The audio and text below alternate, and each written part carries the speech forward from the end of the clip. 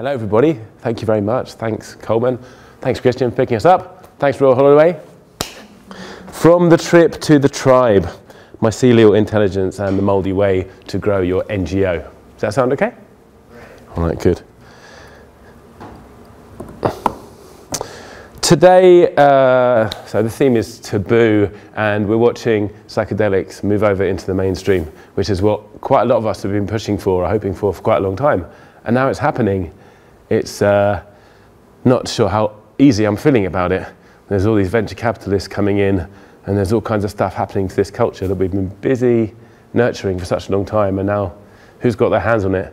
So I'm wondering what it's all about at this point, and here's some questions I'd like to ask and have us think about today. So we've been going into these taboo zones, illegal zones really, marginalized zones, and bringing stuff back for a long, long time, decades. What can we bring back to the world today? How can we influence the world from our psychedelic missions, our journeys? Why get high? What's the point? And what am I supposed to do? So kind of big questions about how you navigate the world. We're going to be looking at traditional uses of psychedelics. We're going to be looking at modern uses of psychedelics. And I'm also very keen to hear and know what psychedelics say to us, what they say to you. So feel free to shout out at any point with any kind of level of enthusiasm what psychedelics say to you when you take them. Feel free to interrupt me. If it works on the live stream or on Instagram Live or on kind of computer network things that I don't understand, that people want to chuck in to places I don't understand, chat boxes and stuff, what psychedelics say, Christian's going to read them out, so tap away. How does a mycelium think? That's what I'm interested in. Mushroom consciousness, psychedelic consciousness, network consciousness. So let's start by thinking about where we see mycelia behaving in the real world. And let's begin looking at the mycorrhizal root network. We're going to get to the story I'm going to tell today. We're going to talk about historical uses, a little bit about my story through psychedelics and where I ended up, which is running an NGO, which is dedicated to reforestation, regeneration, ecosystem restoration in Brazil with marginalized communities.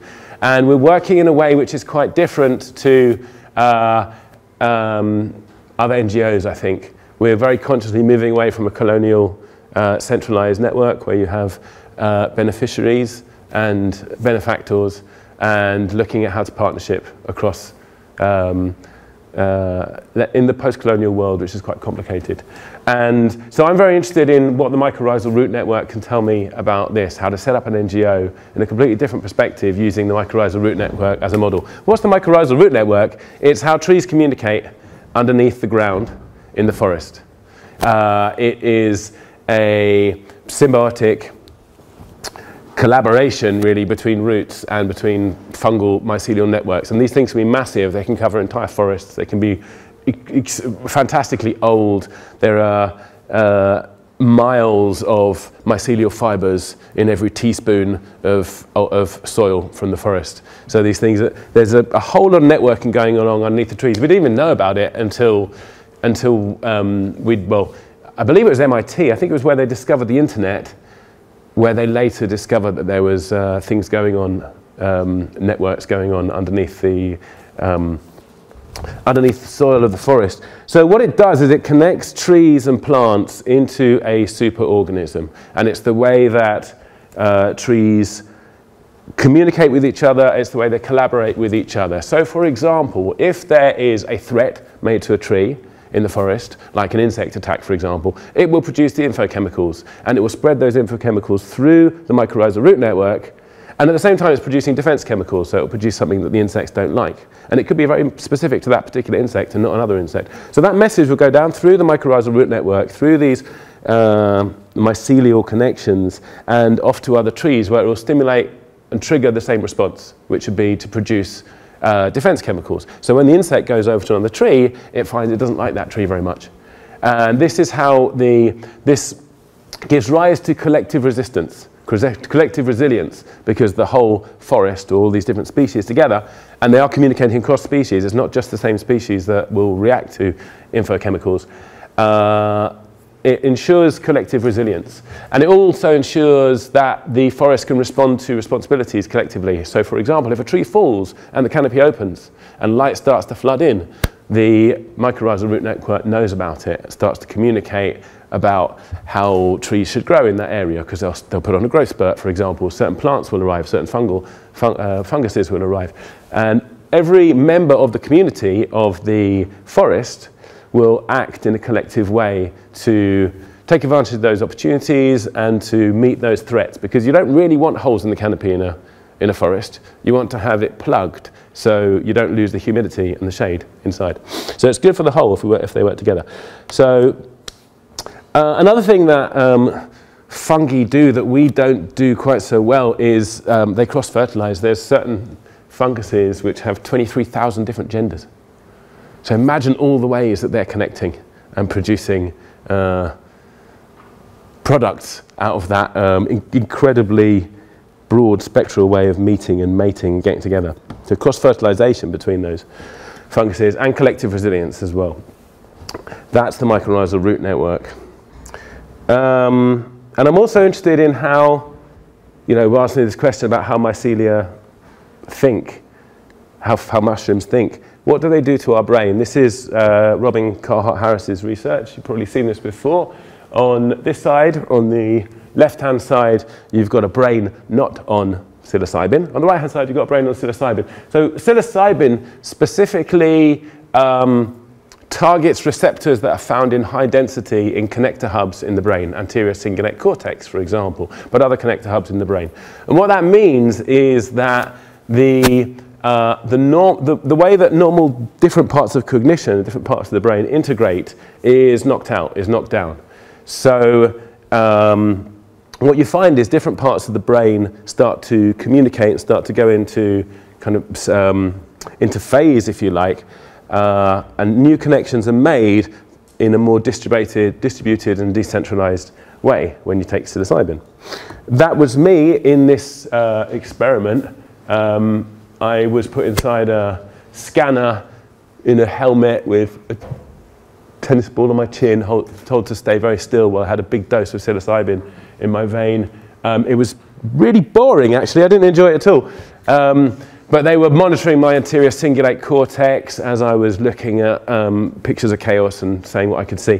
One of the things that is difficult to do when you're on psilocybin is the Stroop test. That's the Stroop test. And simply what you do is you try and read out the word without mentioning the color. So that first one would be yellow, not red.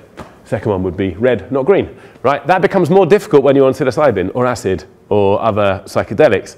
And that is because these centers which are integrating information, saying, okay, this is what you're reading and this is the color you're seeing, those things start to flow together and become more difficult to distinguish. It's one of the things that psychedelics do. They bring things which are normally separate together. So for example, synesthesia would be another example. When you might see a sound, for example, those are normally different sights. Or you might feel somebody else's, or increasing empathy, for example, feeling someone else's pain, So that's one of the wonderful things that psychedelics do, is they dissolve the edges between different zones, between different areas.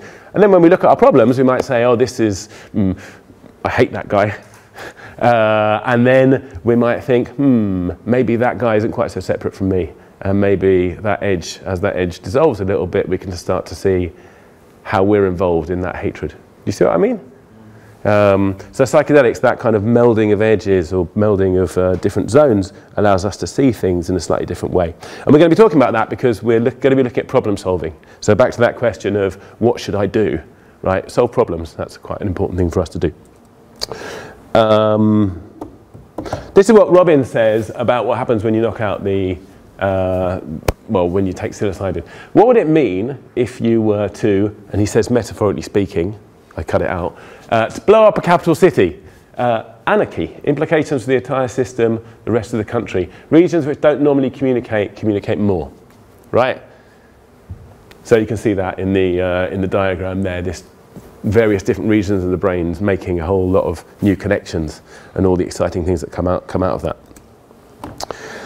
I had a better time in Wales once. That was in Cardiff, where I was in that scanner. But another time I was in Wales, I took mushrooms and lay down underneath an apple tree, and it was amazing. I was watching the air and the leaves traffic together, swapping nutrients, or swapping gases, and I could feel the roots going down to the earth and kind of becoming the earth almost, and the traffic of nutrients and the traffic of water, and I could feel my own body melting into the... Oh, it was marvelous. Good old days. The process of my own breathing melding with the process of this tree just doing its thing, that edge dissolving. And here's a question: how can that edgeless, porous vibe influence the way that we move through the world and the works that we do in the world? And particularly in my case, how can I bring that into my work running an NGO, working with Reforestation? How does a network think? I want to talk about intelligence, networked intelligence a little bit, then we're going to come back to the history and things like that. So slime mold is a fantastic little creature, single-celled amoeba. They go around and they hunt for food. They find food and digest it. Occasionally they do something collective. So for example, when conditions require it, as these things are kind of oozing around the forest, they will make they'll come together and form a kind of mushroom like that. And then they'll spore. Yeah? So these are single-celled creatures which collectively come together and do something really fascinating like that and fire off their spores. But the intelligence that these guys are exhibiting, bearing in mind that they are super, super tiny single-celled amoeba, is quite astonishing. For example, they can find their way around mazes. So if you put a slime mold into a maze, the first thing it'll do that, and then it will gradually kind of work out the most efficient way to solve the maze. Yeah? How does it do that with just one cell? All networked together, isn't it clever?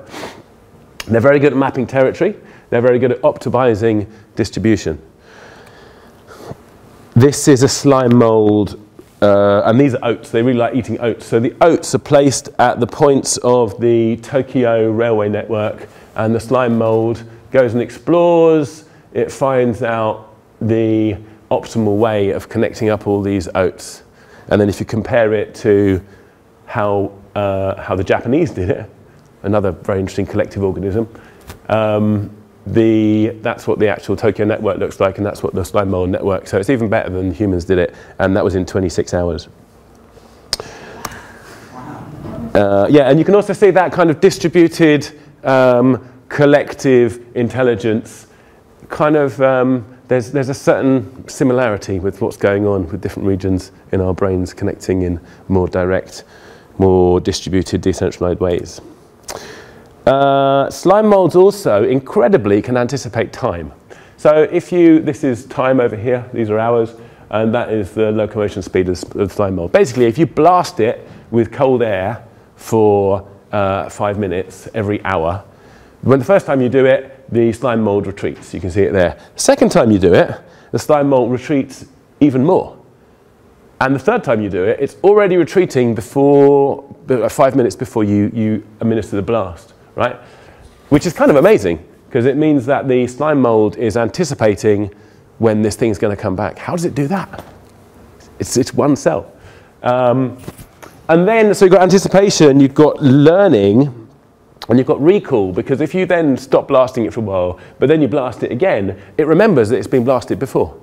And it retreats even further. And then, even if you don't blast it the next time, you can see it's already kind of expecting. So it's constantly in response to cycles in the environment, in time as well as in space. Completely amazing. Anticipation, recall, learning, and memory. These are all the signs of intelligence. So slime mold intelligence works in space, it works in time, it solves problems, it's very good at efficient resource distribution, and it's responsive to both threats and opportunities. Is that all making sense so far? Why does the slime mold do this? It likes to eat oats. Also, it's for the collective resilience of the whole. If it works together, it is more likely to survive. So it's about survival, really. How does it do it? How do individual cells do that? we don't know. Right? There are kind of all kinds of theories, but none of them have managed to explain how these guys are that intelligent. Sometimes they use microfilaments, and there's all kinds of stuff going on, but it's really, the science is under debate. We don't know. But we do know that the individual plugging into the network makes the individual into part of a superorganism, and the superorganism responds by understanding space and time and mapping out things, solving problems, distributing resources, responding to threats and opportunities. Let's have a quick look at the traditional use of psychedelics here. So we've been talking about how the mycelia think, what they do in our brains, so that last one was actually, it wasn't a mycelia, it was a slime mold, right? Which is an amoeba. So we're talking about networks here, not necessarily funguses, but how do networks think. But let's look at how psychedelics are used in their traditional context. So in a tribal context, they are used for healing. For example, when somebody's sick or when there's a plague on the tribe, then the shaman is called in to work out what's the problem, right? And that may be, the shaman would go off and do his thing on his own, or her thing on her own. Normally they'd go off to their hut, they'd drink their ayahuasca, take their mushrooms on their own, and then they'd come back with information for the tribe. And that may be, this is the plant you need to fix your disease. Or that may be, this is the guy you need to lynch to fix that disease because he's the guy who put a curse on you. Or it may be that behaviour needs to change, or it may mean the whole camp needs to move because perhaps there's something going on with the water in that area, or perhaps the spirits of the water are unhappy in that area. So these are the traditional roles of the shaman, right? Survival, hunting. There are some tribes in the Amazon where the only thing the shaman does is drink, make pacts with the, let's say, totem animals, the spirits of particular game animals, so they can then go hunting the next day and go and find game, right? Where to find food, basically, and making deals with the people who are in charge of the food. Politics, how to meet challenges, how to resolve internal disputes. Still happens in Peruvian Amazon today when they have local elections. The shamans will definitely get involved, and you don't want to be anywhere near them because there'll be all kinds of invisible darts flying backwards and forwards. Right, said to be the most jealous place in the entire world. So watch out. How to resolve disputes. When to plant crops, right? This still comes under the heading of divination. Yeah, psychedelics were traditionally used for divination. The shaman would go off, get his information or her information, bring it back to the tribe. Divination around survival. Right, when to plant crops, when to move camp, for example. And war divination, when are our enemies going to attack? When should we ambush our enemies? It's not all love and light in the jungle. And also magic, you know, familiar spirits, making your invisible friends push things in your direction. So ayahuasca might be used for resolving disputes, but your familiar spirit might be used to resolve a dispute in your favour, for example. These are traditional uses. So notice that they are generally for protecting the tribe. Again, problem solving, responsive to threats and opportunities, working over space and time. So for example, if you have to, if we're talking about when to plant crops, we're looking divining into the future, when the weather's going to be good. If we're talking about when to attack the enemy, we're talking about kind of space and time, I guess that one is. Resource distribution again, so the spirit of the game animal says there's going to be, I'm trying to think of the name of a Brazilian creature now, what are those little guys called? I forgot the name. There's going to be an animal in this certain area, let's redistribute it, right? So you can see kind of similarities popping up in the traditional use and also in the way that slime molds organise themselves and networks organise themselves. How does this happen? We don't know, right? I mean, most people think this is rubbish, the idea that you can drink ayahuasca and then go and do divination. I'll ask you to take that on, you take that as you like, really. This is what they do in the indigenous groups in the traditional world. How do they do it? The shaman plugs into the network, his network of spirits, or her network of spirits. I want to talk briefly about Mestre Uneo. Mestre Uneo is the guy who one of the very first to bring ayahuasca out of the jungle into a non-jungle context, into a Christian context. This is in Brazil. He was a 2-meter tall black man of slave descent. Came over from Maranhão, which is in the north east of Brazil. Went all the way over to the Amazon during the rubber boom. Very, very long journey. You're actually closer to Africa when you're in the northeast of Brazil than you are to the Amazon, right? Or you are to the other side of Brazil. Anyway, so there was a rubber boom, lots of people coming in, there was a famine in the northeast, and this was one of the guys who arrived, Mestre Irineu, Raimundo Irineu Serra. And so he encountered ayahuasca in a traditional form with a caboclo, let's say a shaman called Pisango, Caboclo Pisango, and he had a series of visions, and there's a whole story there, but to cut a long story short, this was the guy who started doing collective sessions where everyone drank ayahuasca together. So before that, most places you go in the mestizo world or in the indigenous world, the shaman takes, as I've mentioned, the shaman takes a thing on his own or on her own, comes back with the information for you. Mestre said, let's do it differently. Everyone's going to drink together, and you're all going to play maracá together. You're all going to shake the shaker together, right? And this whole different type of ritual grew up out of this with these kind of dance works, everybody in lines, and a whole lot more Christian influence. Obviously, that part of the world at the time was very, very, very Catholic. Mestre Irineu himself was very Catholic as well. So one of the reasons I'm talking about this is because it's my lineage and that's what I know about. The other thing is this guy's quite important as a pivot point between the indigenous world and the modern use of ayahuasca. So he gained some fame as a healer, working originally in the traditional way with whistling and icaros, doing individual, attending people individually, and a camp of people grew up around him in the forest, in the jungle, mostly black people. He was incredibly tall, 2 meters tall, and most people are quite short in this area, so quite an imposing figure in quite a traditional, racist part of the world, certainly very Catholic. They thought that ayahuasca was the devil's brew. Right, so this guy was born 2 years after slavery was abolished in Brazil. So what are we talking about, 1890s, around then, right? So still, he was born in a situation of extreme structural oppression of his people, and he was also using a brew that most people considered was devil worship, right? So this guy knew how to tread carefully and deal with the state, deal with an oppressive state. And anyway, he became a healer. His camp of people in the forest got the attention of the authorities. They were accused of devil worshipping. The cops arrived with guns and surrounded his camp. And they said, you're going to shut this business down and stop worshipping the devil? And he said, no, I'm not.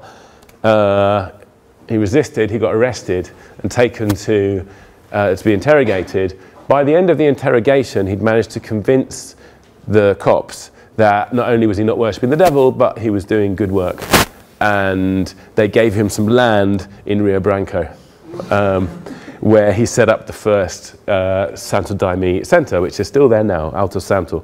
So quite a turnaround, quite a persuasive guy. And then what happened was he started planting food. He started planting loads and loads of food. And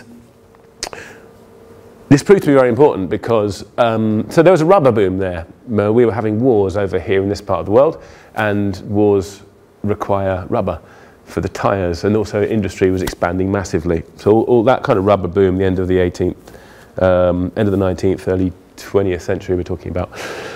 An English guy went out to this part of the world, stole a rubber seed, took it back to Chelsea Physic Gardens, propagated it, and then started producing rubber in the English colonies. And that meant that the rubber boom collapsed and there was a famine. People flooded into Rio Branco, which was became a kind of more of an urban center, and people were starving. This guy and his followers were producing 40% of the food during this famine, right? Because this guy had said, let's plant food. So that's rather interesting as well, isn't it? We've got this guy in his role of looking after the collective and also working across time, with that kind of divination, seeing the future, making things happen in space. So that's one story I want to tell you. So the food chain. I want to tell you another story, which plugs into the legalization of, or at least the acceptance of ayahuasca in Brazil. There was a journalist by the name of Caetano Veloso, and he'd been given a job to go to the Amazon to go and look into this Santo Daime, and I believe we're talking about the 30s or 40s, or I might be wrong about that. Basically a Catholic bishop was grumbling about this nonsense going on in the jungle, and he went to go and investigate, and he interviewed Mestre Ineo. And so when he arrived at Mestre's place, Mestre told him his name, told him he'd just been released from prison, as in told the journalist his name. And this is a famous trope from the indigenous world as well. When you rock up to the shaman tells you who you are and your journey there. Anyway, so Mestre tells him his name, tells him that he just got out of prison, told him he had a scar on his leg, and told him that he'd be back in Acre, back in that part of the world one day in the future. This guy, obviously surprised, said it was the most bizarre and incredible meeting he'd ever had. He was also a musician. The reason he'd be in prison is because this was in the middle of the Brazilian dictatorship. No, so it must have been later. So we're talking about later. No, forget that thing I just said about Brazilian dictatorship. I just got a bit lost there. Anyway, Mestre gives him, spends 3 days drinking ayahuasca with him. He didn't say anything about what happened during those 3 days, but Mestre did give him a bottle of ayahuasca to take back up to Rio. And he did. He said, give this to your sensitive friends. And he gave some to Gilberto Gil. Are you familiar with Gilberto Gil? He's Brazilian, he became the culture minister later. Played lots of Bob Marley songs. Little dreadlocks. Anyway, this guy then did something I really recommend you don't do. He took a dose, he went to get a flight from Rio airport to Sao Paulo, and when he arrived in Sao Paulo, there was some kind of a military, the launch of a new military division or some kind of, it wasn't a dictatorship, so basically dictators marching around doing their thing. And that's when it kicked in, when he got to the airport. And he describes how amazing it was to feel this love, unconditional love, even from the oppressive army. And bear in mind, this was in the middle, they were going after artists, going after musicians. This guy was a musician. It's a very, very oppressive time in history. Many years later, Gilberto Gil became the culture minister and was instrumental in making ayahuasca cultural patrimony of Brazil, basically giving it protection from the law in Brazil. So again, we're seeing a really bizarre, and he tells this story, he told this story at a birthday, which again, rather bizarrely, Caetano, this journalist, was his boss 40 years later, asked him if he'd ever been to Acre, and he told him the story. He said, well, that's interesting, because I've just got an invitation to Mestre's widow's anniversary. Should we go down and cover it? And he went down and covered it. Gilberto Gil was there, and they were talking about the legalization of ayahuasca. So why is this interesting? Well, here we've got Mestre Ineo doing the thing that shamans do, protecting the collective, responding to opportunities and threats through bizarre connections and weird magic, working across space and time, and redistributing resources. Here's a bottle of ayahuasca, which is here, but it'd be doing a whole lot better if it was in Rio. Today's threats. So what are we facing today? I believe we live in a global village now, and I believe we're facing global threats with global problems, and we've got all these globalists running around wanting to do it for us as well. So we're facing threats which are quite different to what an indigenous tribe might be facing back in the day. Melting ice caps, changing weather systems, supply chain problems, climate refugees, 40 million North Africans, facing famine. These are big problems. What can we do about these things? Well, as the climate changes and as farming changes, I remember talking to a Zimbabwean farmer who was telling me how the crops that they're planting are now changed because the rainfall is changing. Right? We're still going to be able to produce food, but we're going to have to be really, really clever about redistributing it if we're going to stay alive. That's what I think. So the threats are massive. The solutions to those threats are same old solutions. Distributed network, efficient resource distribution, responding to threats and opportunities, and working across space and time. How does an individual respond to collective threats? What can I do about melting ice caps? Right? Seems rather large, isn't it? Well, in the same way that we don't know how an individual amoeba works its way into that network and does incredible things like predicting the future, we have no idea what networked intelligence means, right? So we don't know. But it seems to me that our only hope at this point is to plug into a network, and I want to say, I don't want to say have faith, because it's not about faith, it's about knowing that a network is more intelligent than an individual, and that across networks all kinds of really, really weird things happen if you open yourselves up to the magic. Since I've been working with Rain, I've found outrageous connections happening all the time, right? Often informed by my invisible friends. Could the networked intelligence of a distributed collective respond to challenges we fail to meet as individuals? So I want to tell you about Rain, about my story. My story as I left the Amazon, really. So I'll get to this bus driver's question in a minute. So I went to the Amazon, keen to understand more about Daime, more about ayahuasca. I was writing a book at the time about magic, about medicine, about autonomy, about the history of medicine. It actually ended up being 3 books. This is one of them, this is another one. Second one's still in my head, kind of partly on paper. But anyway, so I went off to the jungle, and there I was. Quite soon after I arrived, I got sick. I got bitten by a sandfly, and it opened up a disease in my chest, like a parasite, flesh-eating parasite. I've talked at length about that and all the magic that surrounded it in other talks, which you can check out. One of them is called Racism and Neocolonialism in the Academic Study of Ayahuasca. Is a good one, because I'm looking at how academics look at data from the jungle, from a cure, from a disease and a process, and how traditional people look at it, and how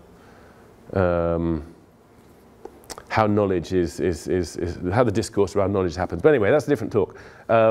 So just briefly, I got ill. I was ill for 8 months. I lost a lot of weight. I lost an ex-wife. I lost what else did I lose? Stuff I didn't need, really. I was, but like the people around me thought I should, or were very insistent I should take injections, because it's a cousin of this kind of protozoal infection. It eats your flesh, and then the second stage it can eat your nose and your cartilage of your throat and all that kind of stuff. I'd gone there because I wanted to learn about ayahuasca. I wanted to learn about Daime, and I was interested in the history and philosophy of medicine, which is my academic background. So, and also I'd made a very specific intention when I went out there, learn about Daime, and this was my perfect opportunity. So I decided to go with it, really, to see if I could cure this with Daime, and to see what happened if I did. And it was amazing. People all thought I was crazy around me, because the kind of pharmaceutical medicine has advanced quite far into the jungle at this point. But so I spent some time, 8 months ill, about 5 months drinking every day during that, first thing in the morning.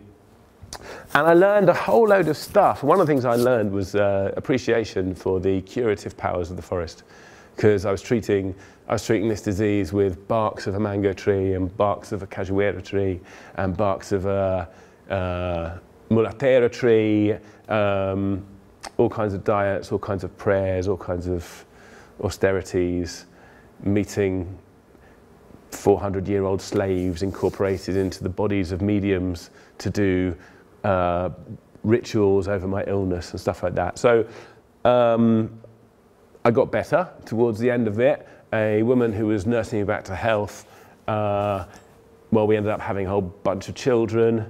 The first 2 twins, they were born with birthmarks in the same place that I had my scar. It's a crazy story. It's a really, really magical story. You must check out my other talk. But we're not going to talk about that now. I came out of the jungle, went to Minas Gerais, which is the middle of Brazil. So after living in the Amazon for a year, I went to go and live there. By this point, my girlfriend was pregnant. I went to introduce myself to her parents and her brothers. Brothers took me swimming in a stream, and it was very beautiful, and dragonflies and fish everywhere nibbling. I don't think I'd ever seen a belly so white as mine. The fish and the people. Anyway, we came, some years later I went back to Brazil to show off the children to the same place, and that stream I was telling you about had dried up, and it was 5 years later, and it was a real shock to see. I'd never seen such a thing. I was genuinely shocked. And all the rivers in that region are drying up. There's a wave of desertification, which is rolling over Brazil. There's one river actually left. It's called the River Araçuaí, and it's dropping. You can see the water level drop every year.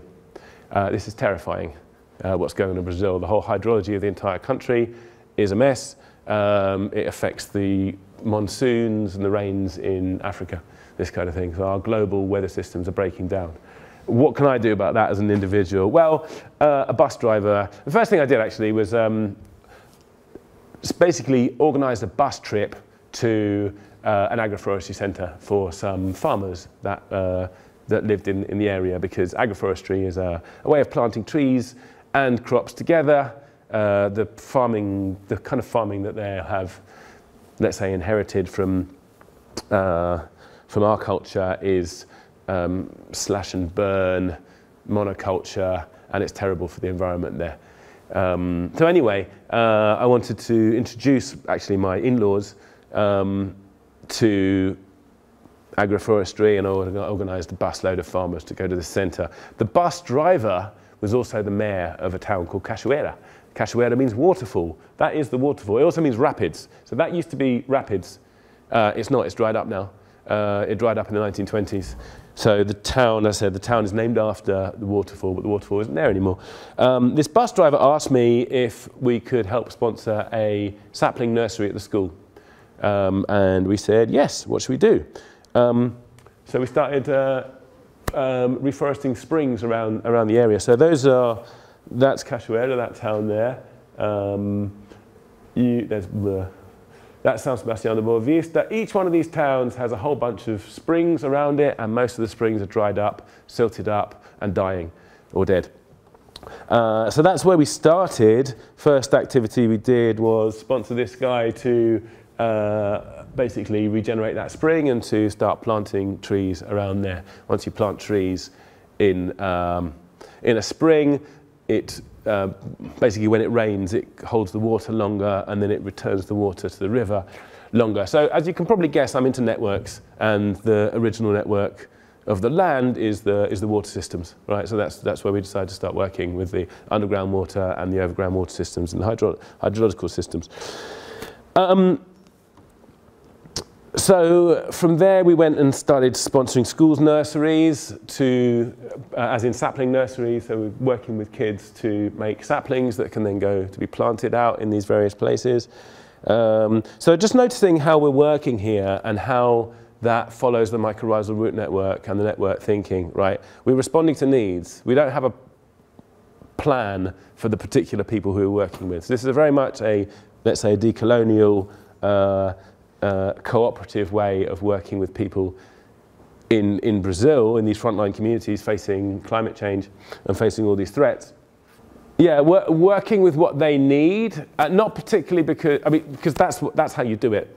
As in, it doesn't work. We've had a long time of NGOs trying to impose something and it hasn't been working. So we fundraise, we sponsor their needs, we fundraised across their network, across our network, and were redistributing nutrients to scarcity. So basically sending money over to Brazil. But we also needed media to come back so we could work through our network. So there's a kind of exchange there which we had to set up. Next page. How does that kind of network thinking work in the way that I manage, or we manage, my NGO? There's 3 ways that you can set up a system: centralized, decentralized, and distributed. When you try and set up a decentralized network, this tends to happen. It's called clumping. Right? This is what goes on in human networks. This means basically, because I'm quite good at networking, if I meet someone and bring them into the network, they tend to talk to me.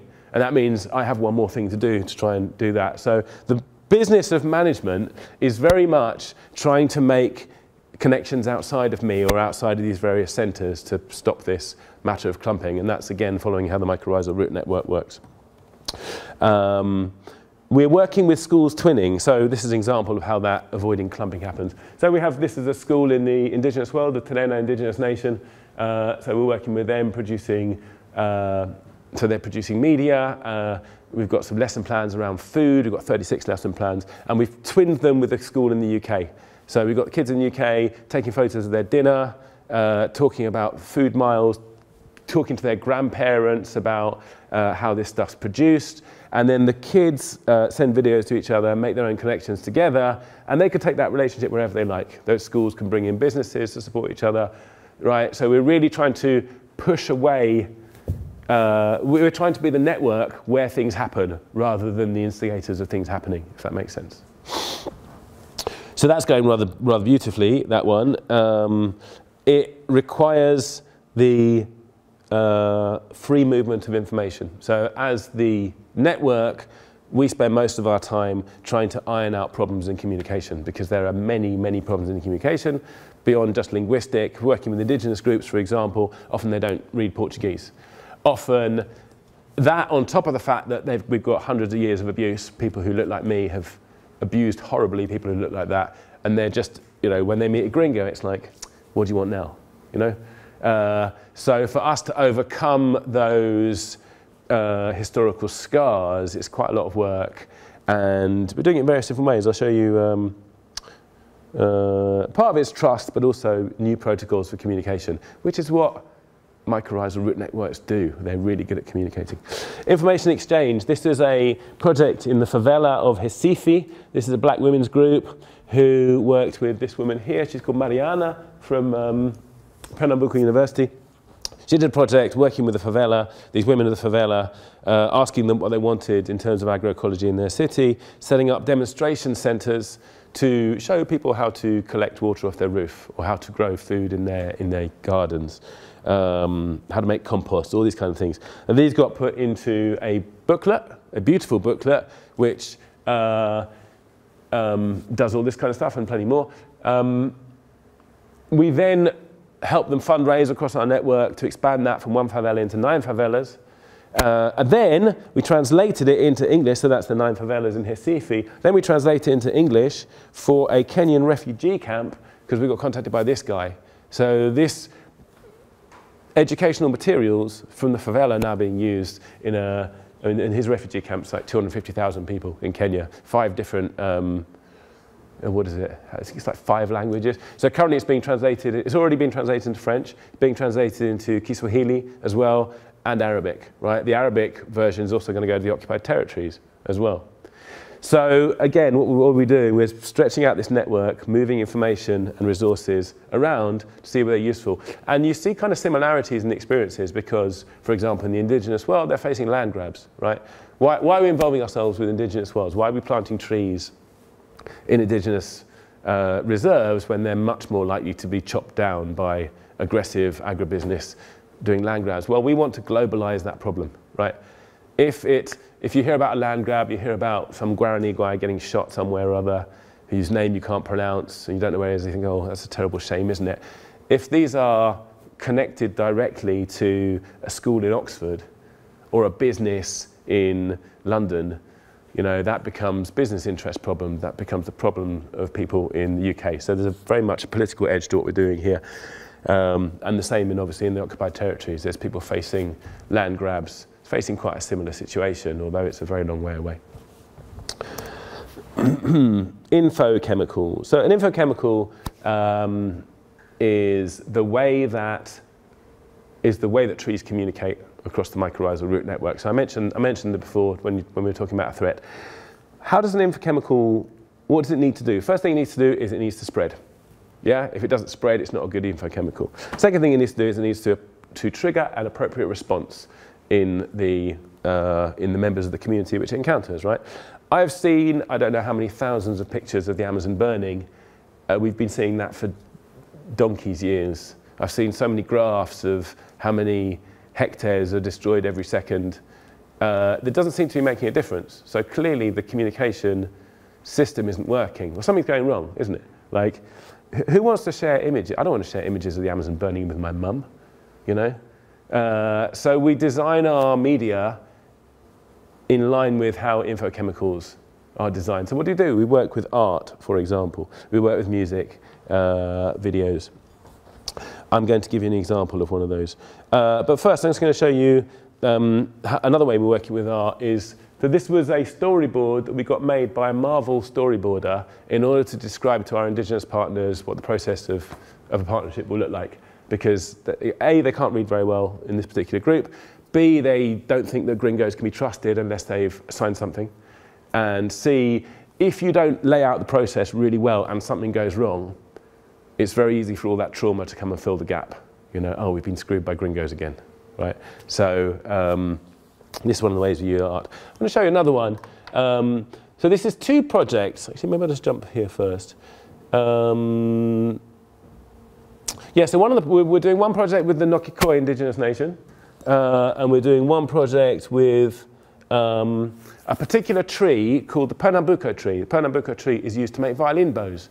It's been used since the 1740s.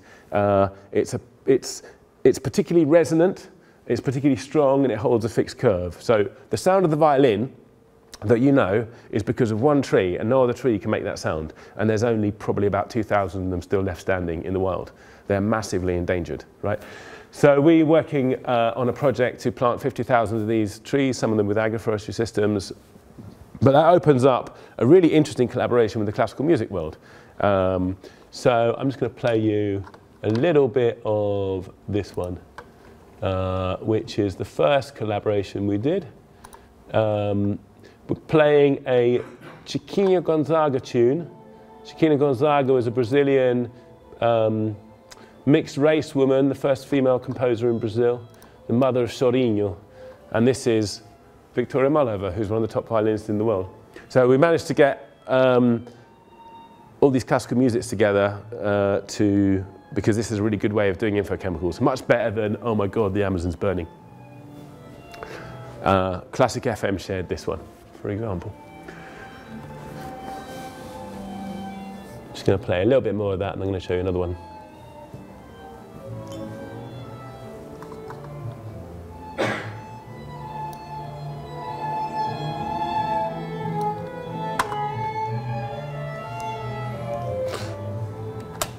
So enough of that.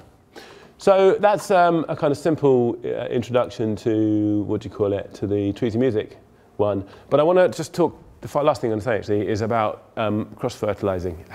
What happens when you get out of the way and allow these connections to be made, allow these fruiting bodies to emerge from those connections. So as I mentioned, we have a project with the Nokikoi, and it's an Amazonian group. They're also called the Katakina. It's an agroforestry project, but also a cultural conservation project. So this is a particular group which they still have their language, but the old people who are the guardians of certain, ceramics traditions and musical traditions and farming traditions are dying off, and they haven't really passed on their knowledge. So our project, which we're raising money for, is to sponsor these guys to do workshops for the younger generation. Partly because it's one of the few, in fact it's the only thing which has managed to keep the young people in this particular community out of the drug trade, because it's on the border with Bolivia and Peru, and that's where all the cocaine comes through. And these people have already been dispersed, already lost a lot of their culture, are quite often getting drawn into the drug trade there. But investing in their culture has proved to be a way of keeping them out of that, really. So this is a song sung and played by the leader of the Nokikoi Indigenous Nation, backed up by 2 London orchestras. So this is the fruiting of 2 of our projects coming together. And we'll just watch this for a moment. Oops.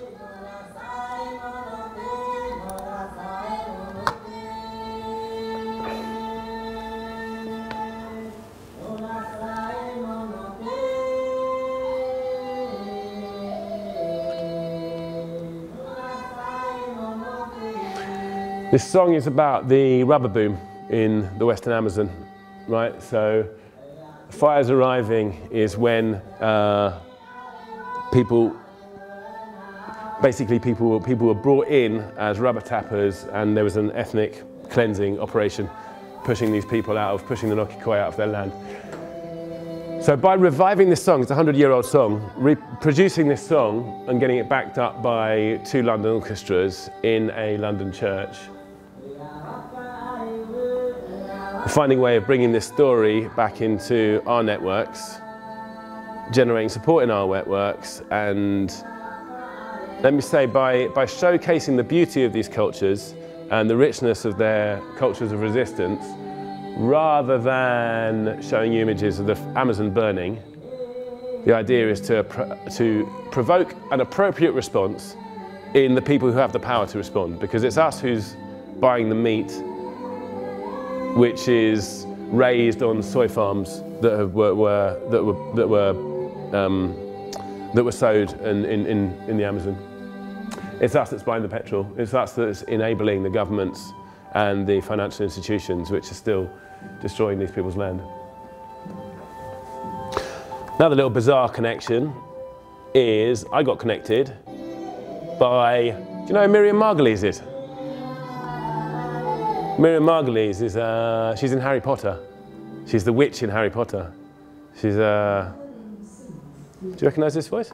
Vibrating through the wood that gave its name to Brazil. Too young, maybe. Brazil, or Pernambuco wood, the tree of music, traded for centuries for its unique resonance. So, this is what happens when you make connections, and beauty can arise out of the space. I'm nearly finished now. I think I've just got one more slide.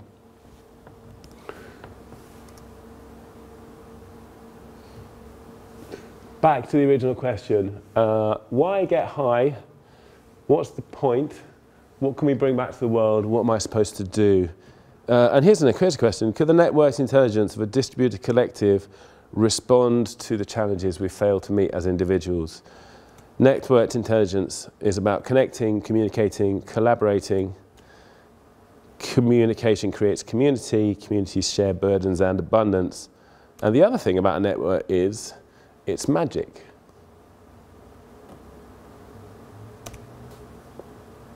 So I'd like to invite anybody to plug into our network, to the RAIN network. If you've got anything, if you've got any ideas to bring, if you've got any contacts, if you've got any money, if you've got any resources, then we're looking for collaboration and looking to do some really good stuff through networked intelligence.